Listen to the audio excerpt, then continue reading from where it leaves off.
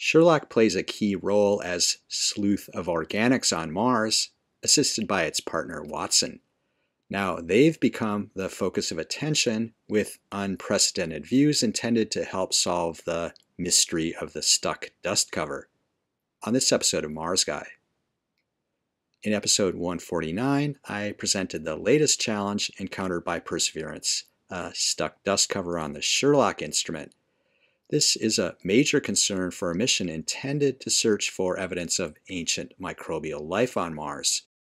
SHERLOC has two ways to hunt for organic matter, and it's gotten hints of it in rocks observed earlier in the mission. That's not evidence for life, but evidence for the building blocks of life. We last left SHERLOC with a partially opened dust cover showing signs that it could keep going. 2 days after I posted that episode, NASA posted a news story about the problem, mentioning the engineers' efforts to further open it by altering the amount of power going to the cover's motor. Perseverance has since driven to a new location, pausing for a few sols before heading off to investigate this boulder, shown with Mars Guy for scale. While here, it resumed detective work on SHERLOC. Apparently, in a bid to gain additional visual clues, the team opened the cover of Watson, a high-resolution color camera that uses nearly identical hardware as SHERLOC.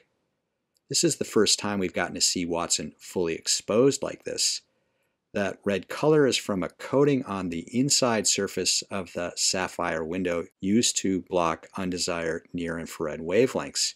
Notice how the cover is flipped all the way back beyond 180 degrees. Here's how it looks in the lab during the last portion of opening. The cover actually snaps into a locked position. This also happens during closing.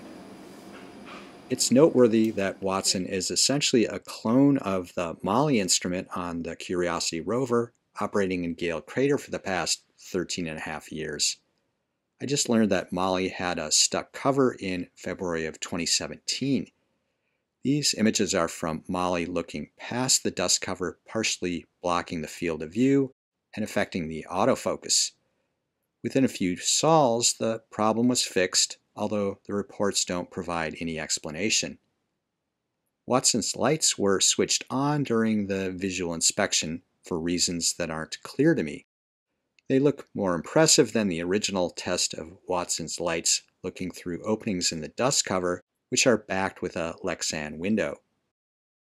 SHERLOC has the same set of white LEDs and two little ultraviolet lights, but not the same openings and Lexan window because it would interfere with the Raman and deep UV measurements. In another first for the mission, the lights of both Watson and SHERLOC were turned on after dark at about 7:20 p.m. The low light levels pushed the limits of Mastcam-Z, producing streaks that probably are readout artifacts of saturated pixels in the CCD array.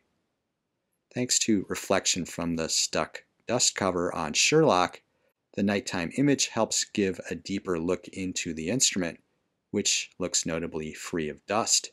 I noticed that the lights were turned on just as the day on Earth flipped to the 18th of February. For aficionados of the mission, you'll recognize that as landing day back in 2021. This makes it the third anniversary of Perseverance on Mars, so maybe the lights are birthday candles. One thing's for sure though, those lights are the only artificial illumination on the whole planet, a rare bright spot and another dark night on Mars.